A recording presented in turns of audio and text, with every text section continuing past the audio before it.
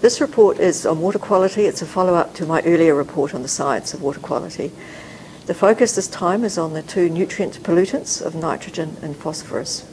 On land, of course, they are nutrients. They're very valuable. They help plants to grow.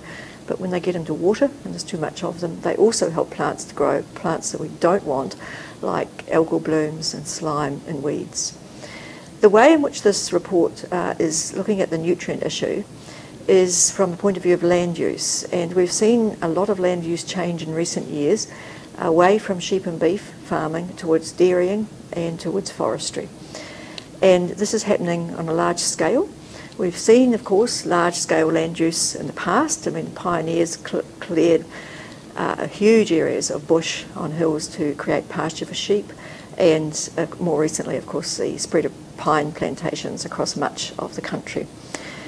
The basis of the report is a modelling exercise which is done in two parts. The first part looks at how land use changes in the type of farming that's done, is driven by changes in the prices of wool and meat and milk and logs. And the second part looks at how that land use change means different amounts of nitrogen and phosphorus actually getting into water. And what the modelling shows very clearly is that when there's a shift to dairying, there's a big increase in nitrogen and phosphorus in water. When there's an increase to forestry, it goes the other way. There's a decrease. I do acknowledge the great effort that's going on to mitigation, particularly on dairy farms, to reduce these nutrients getting into water.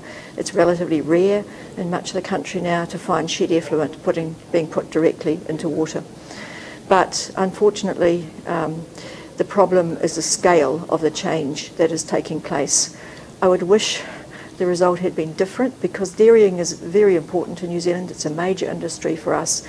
But this is what the modelling shows, this is what the report has come out with, and I'm hoping that it will lead to more informed decisions. So do feel free to get a copy of the report from my office or download from the website. Thank you.